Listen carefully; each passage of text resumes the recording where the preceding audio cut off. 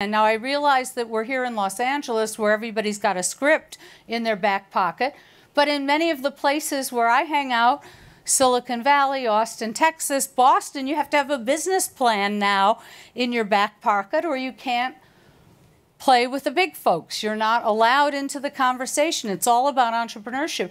And I just read about an entrepreneurial pitch contest, which shows you how far entrepreneurs will go. It was in Finland, and 20 groups from around the world came to Finland to compete in the midnight pitch contest, in which they had to give their pitch while standing outside in ice-cold water at midnight.